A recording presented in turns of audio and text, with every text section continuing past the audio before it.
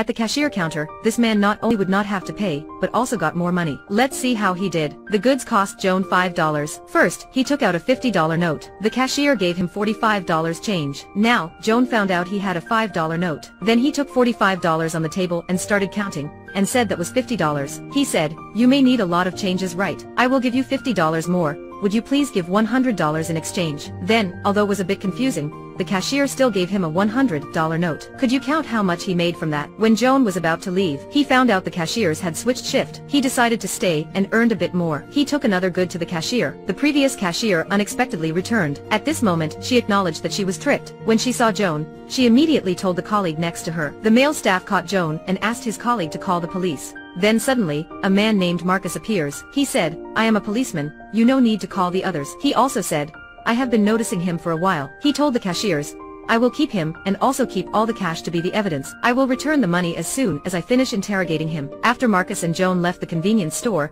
Marcus started to check the goods stolen from the store. At this moment, Joan knew that he had met a person doing the same job. Marcus had a gun, but it was a toy. Joan expressed his appreciation then was about to leave. Marcus asked Joan whether he wanted to be his colleague. Joan seemed like he didn't want to do it. Thus, Marcus decided to persuade Joan by his action. He took Joan to an apartment block. He rang a bell and said, "Hi auntie." Actually this was an old trick that worked all the time. Suppose that the auntie had a grandson. Marcus said that his car was broken and he parked it nearby. He got no money so he wanted to borrow her couple of dollars. He also said that he could not park his car for too long, and asked her to give the money to his friend. A moment later the auntie came down and gave the money to Joan. In the end, Marcus not only deceived the woman for $100 but also got a ring. Next, they passed by a coffee shop. Marcus once again wanted to show off his skill. Could the $100 note, torn in the upper corner, be useful? Marcus said yes and stated that he could make huge profit just by the torn note. They got inside, ordered coffees and paid like normal, and must pretend that they didn't know each other. Then Marcus also ordered a coffee. When he received the drink, he asked the waiter, "Where's my change?" The waiter replied, "You haven't paid yet." Marcus heard that, became angry and called the manager. Marcus stated that he got total $200 in his wallet. He paid 10 minutes ago by a $100 note. He even took out the wallet to show the manager. He said,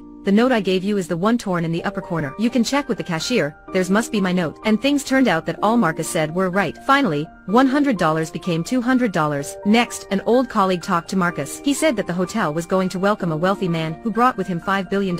According to him, this wealthy man was a stamp collector. The old man's sister was happened to have a limited stamp collection of the 9 queens. So he replicated the collection, and was about to sell the collection to that wealthy man, because the wealthy man had booked the flight, and would arrive the next day. So he had not so much time to did it carefully. We could say this chance was rare, but the man was old and sometimes he had heart attack. So he asked for Marcus' help. Marcus and Joan took the fake collection and step-by-step tricked that wealthy man. Marcus followed that rich man into the restroom, intentionally spoke loudly on the phone, that he wanted to sell the stamp collection of the 9 queens. The wealthy man heard that and dragged them to the conference room to negotiate. He just took a look at the picture and decided to buy the collection within today. He asked Joan and Marcus to bring the collection here an hour later. Marcus and Joan quickly took the collection to the room of the wealthy man. The rich man handled the collection to an expert to examine it. The meticulousness and carefulness of the expert made Marcus and Joan anxious. Fortunately, the expert said everything was good, the collection was real. The rich man wanted to pay $450,000 and would do the payment at that night. Right at the moment Marcus and Joan celebrated, suddenly a motorbike passed by and took the collection. On the way chasing, the robber threw the collection into the lake. When Marcus and Joan got it up,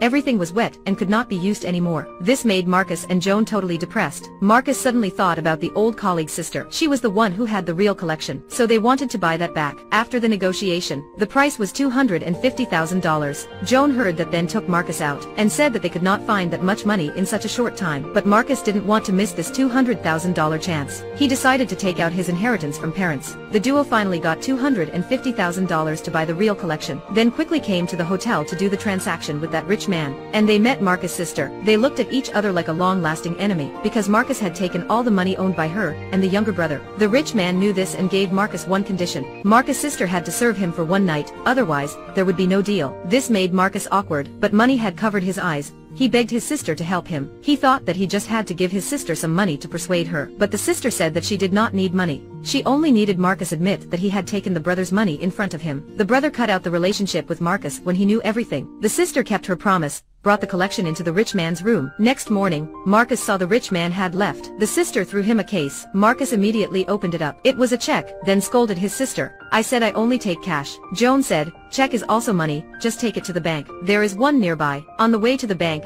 a creditor of Marcus appeared. He threatened Marcus to pay, or else he would shoot him. In the dead end, Marcus had to give the creditor the case. The creditor opened the case, and there was no check at all. Joan immediately revealed all of Marcus's trick. It turned out, Marcus not only didn't want to share Joan the money, but also wanted to steal Joan's $500,000. Luckily, Joan was cautious and soon took the check out. So Marcus had to follow Joan to the bank. But when they got to the bank, they were all surprised. There was a crowd in front of the bank. Marcus immediately took the check through the crowd to the door. After a while asking around, he knew that the bank had gone bankrupt. Marcus became depressed. He not only could not get $450,000 in cash, but also lost $200,000. Joan just silently left. The scene now was in a warehouse. The rich man, the old colleagues were all here. It turned out all of this was Joan's plan. The plan started at the convenience store. The aim was to claim back the money that Marcus took from Joan's wife. This plan truly blew my mind. I thought Joan was a good man. I was fooled. There were all lies from the beginning to the end of the film. The ring turned out to be Joan's family treasure. Thank you for watching. Bye.